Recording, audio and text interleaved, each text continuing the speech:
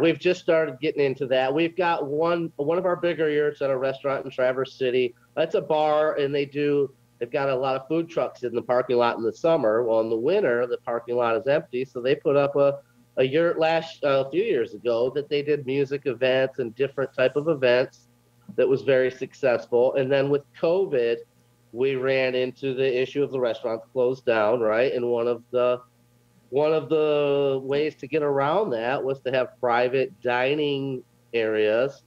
And the igloos we saw a lot of, even before COVID were started, just to make good use of this outdoor space that in the winter normally sits empty. So I have a good friend of mine, Jason and Susie Povich. They own the Grateful Crow in Chelsea, Michigan, a new restaurant that actually opened amidst of COVID, trying to figure it all out. And they contacted me about doing some smaller private dining yurts to fit with the COVID regulations. And so we've got their patio with, I believe there's 6 yurts over there now. They're smaller than what we normally do. They're a little different than our normal yurt.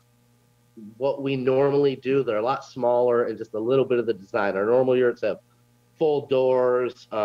These ones are basic, like flap doors, but they do have heat in them, and they've been great for the restaurant, from my understanding. They've made a huge difference when you couldn't really do anything before besides takeout. And now they can actually provide a space. And even when COVID isn't an issue, if you've got a successful restaurant and a full dining room, you could always use extra space.